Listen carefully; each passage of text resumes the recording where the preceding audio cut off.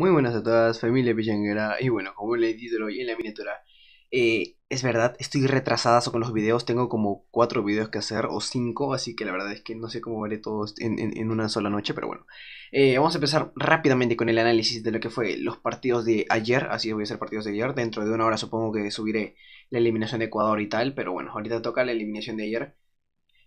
Bueno, los partidos de ayer de la segunda fecha, discúlpeme en verdad, esta demora, la verdad es una demora histórica por parte de mi canal, no sé por qué no me dio el tiempo, pero igual, vamos a continuar rápidamente con el Camerún-Serbia que terminó 3-3, el Ghana-Corea del Sur y el Brasil 1, Suiza 0. Y bueno chicos, sin nada más que decir, empecemos.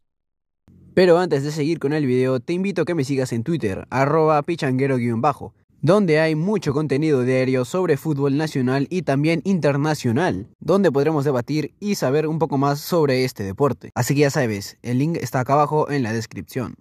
Así que bueno chicos, empezamos rápidamente la verdad porque estoy atareadazo con todos los videos, así que bueno, empezamos primero con el Camerún, Serbia. Creo yo que todos pintábamos a Serbia como favorita, más que nada por las estrellas que tiene: Mitrovic, Tadic, Milinkovic Savic, Lukic, Kostic, Pavlovic y tal. Y eso que se dejó, ojito, en la banca a jugadorazos como Jovic, Mitrovic o Blajovic, que creo que todavía no ha debutado en este mundial, no sé por qué. Y por parte de nuestros cameruneses es cierto que tienen jugadores bastante interesantes como Sambanguisa, Onglo, Chupomotin, Toko Kambi y tal, pero igual, digamos que Serbia, al ser un equipo europeo, y tenía mejor calidad de jugadores, pero bueno. Partidazo, la verdad creo yo que el partidazo de los partidazos goleadores de este mundial. Empezaría rápidamente, bueno, rápidamente no, la verdad, un partido de ida y vuelta. Llegaría el primer gol en el 29, sorprenderían a Serbia. Gol de Jean Charles Sastelletto, el número 21, el defensor. Gol de Camerún, tras un tiro de esquina a favor de los Leones Indomables. Así que bueno, Koundé peinaba en el primer palo y Castillejo aparece en el segundo palo para empujar la pelota al fondo de la red, y así llegaría el 1-0 para Camerún. Después llegaría el 1-1 por parte de Serbia. Así es, 1-1 al minuto 41, 1:46 más o menos, ya antes de terminar el primer tiempo. Llegaría Pavlovich para dejarlo todo en las tablas y bueno, irse al descanso con el 1-1. Gol de Serbia, tiro libre a favor de Serbia. Tadic ejecuta y lanza al área. Pavlovich gana por las alturas y coloca la pelota contra el palo con un cabezazo letal. Y así sería el 1-1. Pero ojo, antes de que acabe el primer tiempo, ojito, antes de que acabe el primer tiempo, el 1-1 estaba bastante bien para Serbia, pero no se conformaban con eso. Y bueno, 2 minutos después llegaría el gol de Milinkovic Savic. Gol de Serbia. Milinkovic Savic controla al borde del área y patea rasante contra el palo de izquierdo de Pasi, que vuela pero no alcanza la pelota. Y bueno, llegaría el 1-2 para Camerún. Y la verdad, partidazo como Serbia lo remontaba en 2 minutos. Y ya en el 53, ni bien empezaba el segundo tiempo, llegaría el gol de Mitrovic.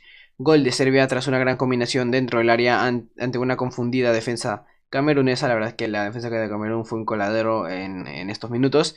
Y bueno, Mitrovic, perdón, Mitrovic recibe en el área chica y liquida de Pasi para el 1-3. Bueno, Mitrovic, que la verdad es que la temporada pasada en la Championship la rompió y ahora en la Premier también le está rompiendo. No le está quedando para nada pequeña la Premier League. Y creo yo que Serbia acá se confiaron bastante, subestimaron a los cameruneses y pensaron que ya el gol iba a estar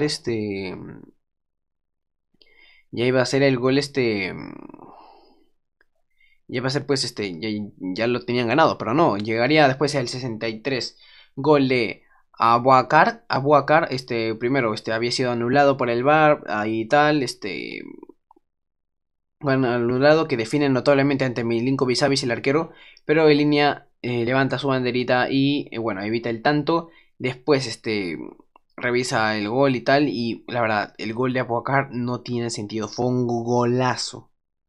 Gran control se llevaba, dejaba en el suelo a un defensor serbio y metería una vaselina espectacular, de los goles del mundial, diría yo. Pero bueno, tras chequear la posición de Aboubakar, el VAR marca el gol de Camerún y, ojo, no se mueven sus asientos porque 3 minutos nada más después llegaría bueno, el 3-3, la verdad, partidazo. Gol de Camerún, Aboubakar avanza por la izquierda, centra atrás y Choupo-Moting liquida al arquero con un misil que va al fondo de la red y llegaría el 3-3. Gol de Choupo-Moting, el jugador del Bayern Múnich. Y bueno, ya por el final, ojito que por ahí asustaba, se animaba bastante Camerún y tal, pero ya quedaba 3-3. Partido la verdad que bastante parejo. Es cierto que la pelota la controlaba un poco más Serbia y tal, pero las ocasiones eran igual para los tres. Así que bueno, como dije de los partidazos del Mundial y tal, y ojito por ahí ese grupo que se está agrupando bastante, ¿eh? Ojito ese grupo que en ese grupo pueden pasar cositas. Así que seguimos rápidamente con el Brasil-Suiza. Brasil, la verdad, un partido que bastante le costó. Bueno, a Brasil se le complica bastante los equipos europeos, y más que nada a Suiza, porque recuerdo que en el último Mundial también se le complicó bastante. Pero bueno, es cierto que la canariña iba bastante relajado, no había bastantes ocasiones por parte de Suiza. La verdad es que Suiza no remató ni una vez al arco. Creo que hasta ahora no le rematan ni una vez al arco a Brasil y eso la verdad es que habla bastante bien de el trabajo que tienen en el mediocampo y en la defensa. Saldría a Brasil con Alisson Becker en el arco, Eder Militao como lateral derecho, Marquinhos, Thiago Silva y Alexandro. Y bueno, no meterían a Dani Alves, bueno, prefirieron a Eder Militao y creo yo que este partido daba para eso. Era contra Suiza y buena edición creo yo por Tite. Y bueno, pues en el medio campo saldría como pivote Casemiro, Lucas Paquetá y Fred. Neymar no jugaría este partido por lesión y dicen que por ahí se recuperaría para los octavos de final. Esperemos que sí, esperemos que sí. Este mundial se merece a todos los grandes jugadores y Neymar obviamente es de los mejores del mundo. Y un mundial con Neymar le da el yoga bonito que se necesita. Y bueno, el tridente de ataque sería Rafinha, Vinicius Junior y Richarlison por parte de Suiza. Llegaría Sommer, Rodríguez, Elvedi, Akanji y Widmer. Como doble pivote Saka, Freuler y bueno, en el mediocampo ofensivo Vargas, Sou, Raider y como único delantero en Bolo. Así que bueno, empezaría bastante relajado, la verdad. Brasil, como siempre, yendo de menos a más. No sería hasta el minuto 80 y... Bueno, primero, le anularon un gol a Brasil. Un gol en posición adelantada. El VAR le indica al árbitro que invalide el gol y todo quedaría 0-0. Gol de Vinicius Junior. Gran gol de Vinicius Junior que encima celebraba para memorizar a Neymar. O sea, con la celebración esa de Neymar, pero igual se lo anularon, una pena. Y bueno, ya haría los cambios Brasil, entraría Anthony por Rafinha, Gabriel Jesús por Richarlison para ver qué pasaba. Y en el 83, golazo, golazo la verdad de Brasil, con una jugada colectiva que termina en una volea increíble de Casemiro. Que bueno, Casemiro es de marcar solo golazos, la verdad. Casemiro se desmarca, se lanza al ataque y bueno, recibe un pase al borde del área.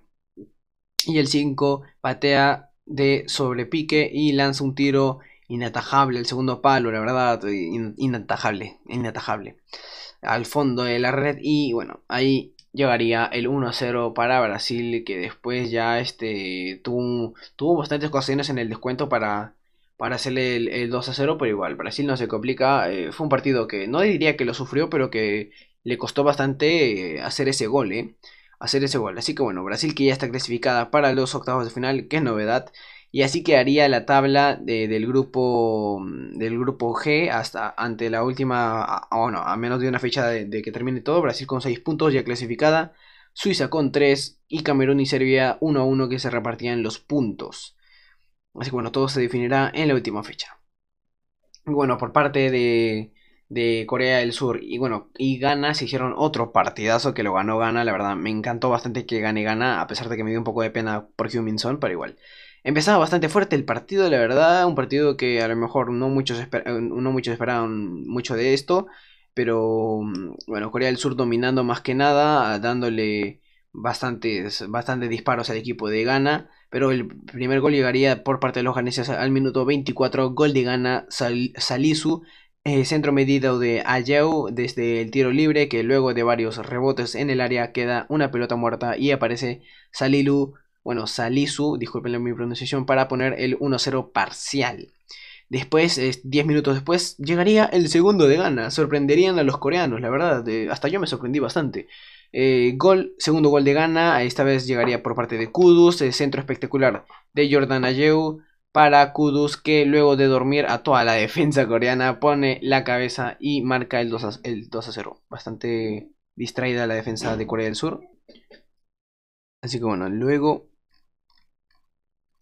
ya en el segundo tiempo Corea del Sur por ahí despertó, harían entrar a Cho Hyun Son, la verdad delantero uno espectacular, que en el 58 llegaría su gol, centro espectacular de Lee, Kang-in Lee, el ex jugador del Valencia. Bueno, claro, el ex jugador de Valencia, creo, no sé en qué equipo estará jugando ahorita, la verdad, así que bueno, que desde una banda encuentra al 9 y este no perdona, mete un cabezazo espectacular que le rompe el cero del arco a Atisigi. Y bueno, ojo, 3 minutos después llegaría su doblete de este gran rematador.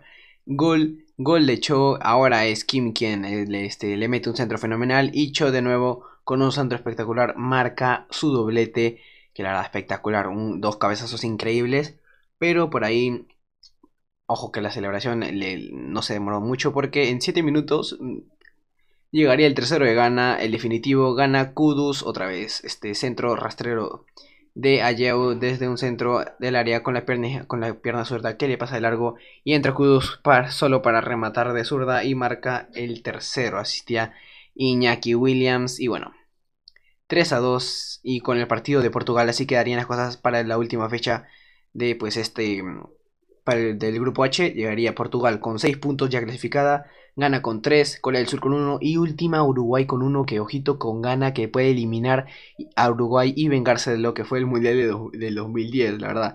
Así que bueno chicos, dentro de poco estaré subiendo el video de los partidos de hoy.